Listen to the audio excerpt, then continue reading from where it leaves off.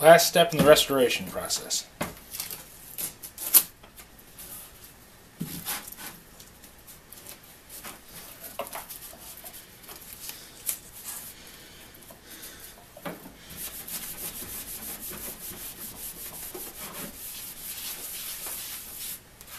Slip the handle on and put the saw nuts on. Just have to line up the holes. Now the nuts go through from the side with a medallion on it, because the medallion is, the bolts go through the side with a medallion on it, because the medallion is a bolt in of itself.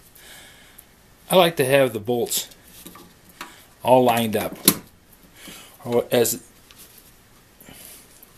Chris Swartz calls it, clocked. Now, the bolts don't matter so much, because there's no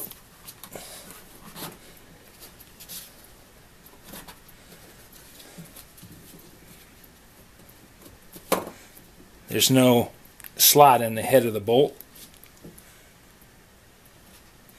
But the medallion has a right side up and an upside down.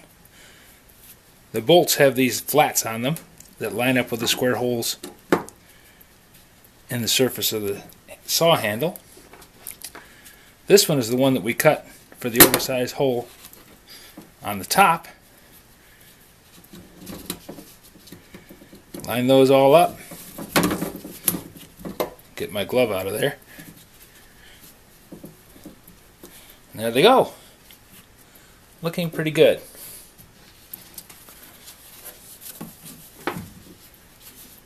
Oops, medallion fell out. Easy enough fix. Back around straight. I'll hold my finger on it this time till I get it down flat. There we go. I'll put a nut on that one since it's the one that seems to be a little bit loose. Now the clocking comes in when you're putting the screw slots in.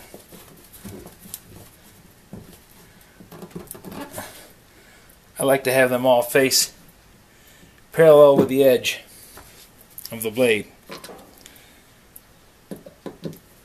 You don't want to over tighten the bolts. You can break them. These are steel.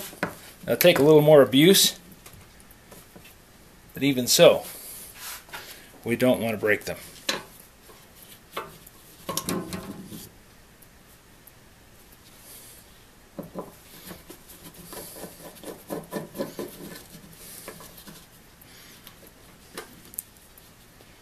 This one goes on this screw.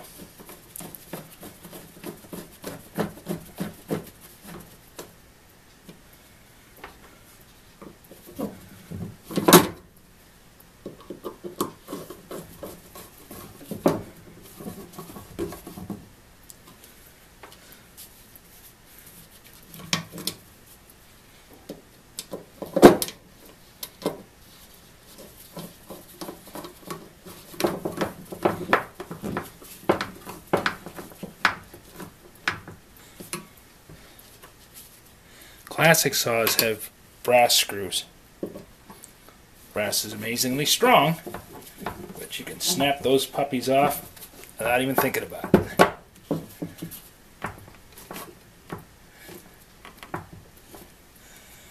There. Was used in railroad cars. And the caboose for where the people worked on the train, working on the train, could repair their tools and sharpen their tools up with it. Keystone Railroad Tool Grinder. Good piece of equipment. I think that's why it survived all these years, when a lot of other grinders are pretty sad shape.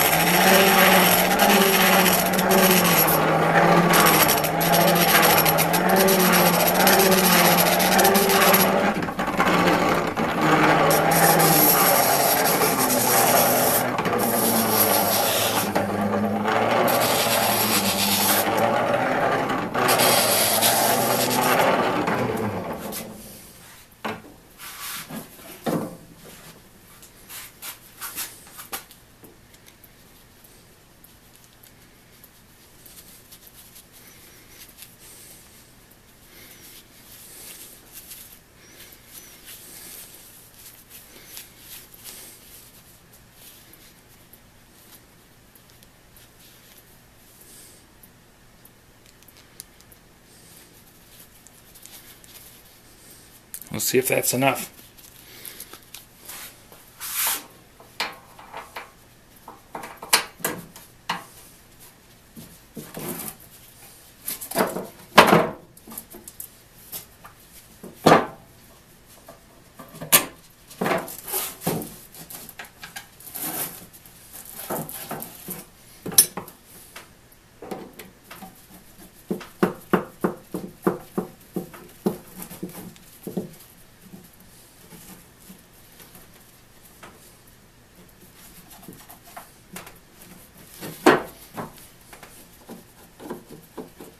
Needs to go just a little bit more.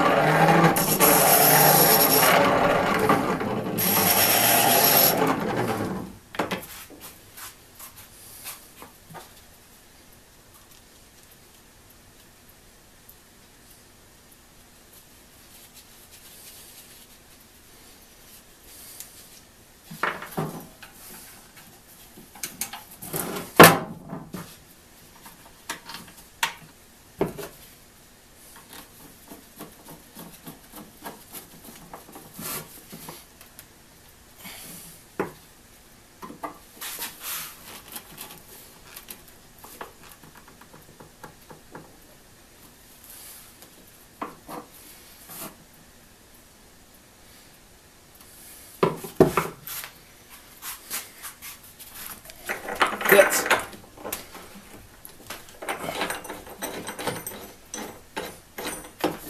Put the grinder away.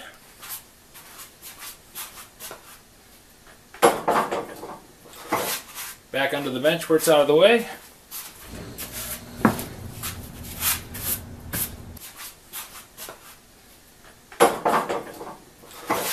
Back under the bench where it's out of the way.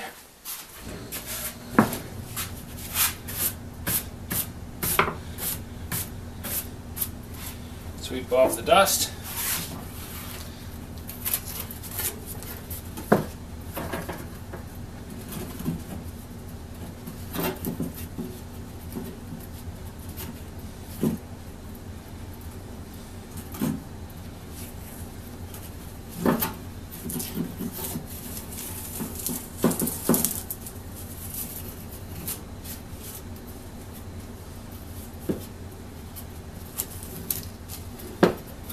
Pull the tape off the saw.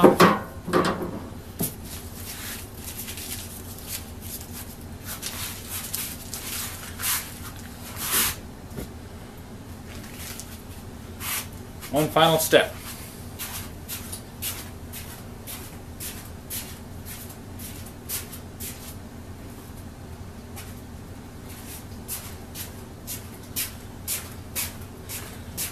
My favorite finish.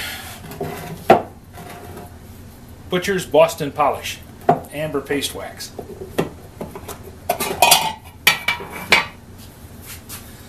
My mom used this when she was refinishing furniture, and I inherited it, and I can see why she liked it. It smells great, works perfectly, goes on easy. It's a paste wax, so it doesn't take a lot of rubbing. And it really, really protects the finish.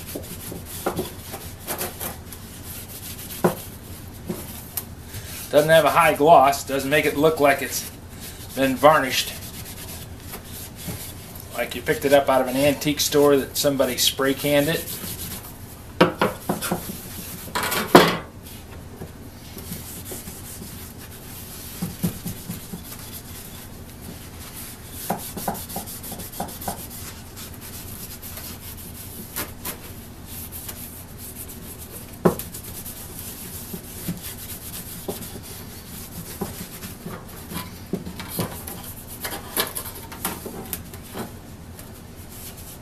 use it on my hand tools, and I even use it on the bed of my table saw and my planer.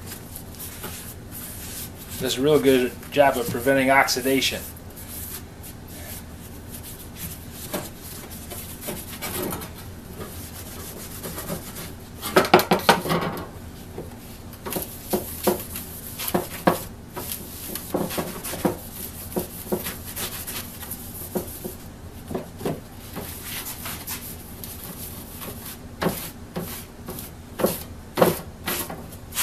Paper towels are nice for around the teeth. They don't damage the teeth.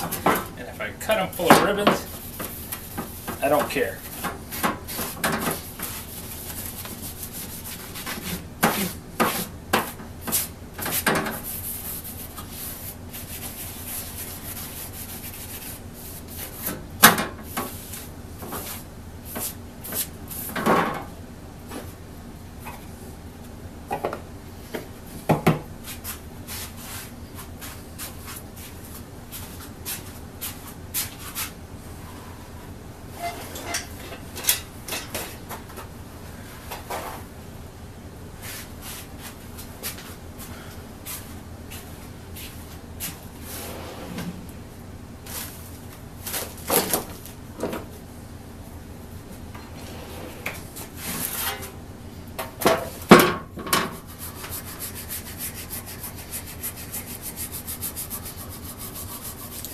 Nothing quite like a toothbrush for getting little nooks and crannies cleaned out.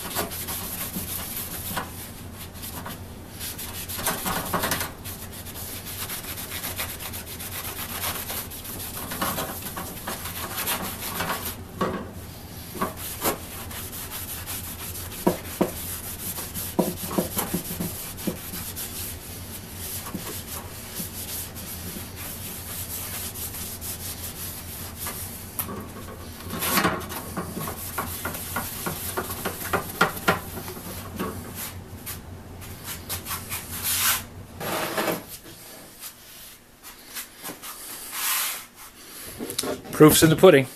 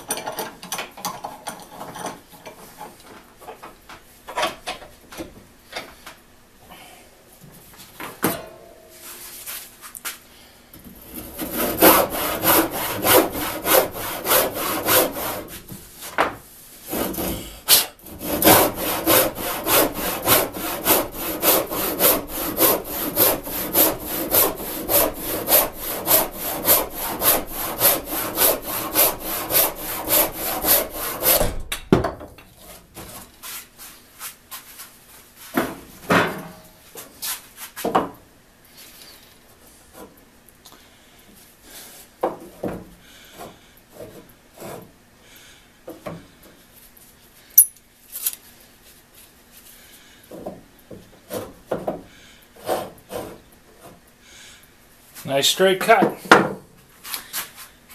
Smooth and easy.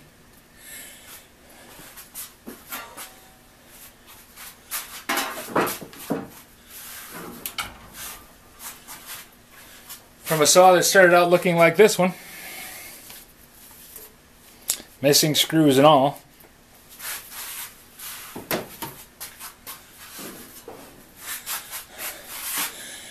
to this fine piece of work. I'd be happy to use this for another 20 years, if I live that long. Or I can pass it on to my family, or one of you lucky fellas. We'll just have to see what the future brings.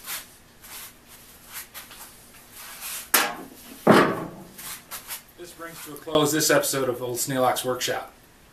Thanks for watching. As I promised, I sharpened a crosscut saw and show you how it's done. The next one we're going to tackle is called a one-man crosscut. This is a big, mean saw, but it's a lot of fun. Stay tuned. Remember, subscribe up in this corner and say you like it down here. There'll be new videos each week. Thanks again.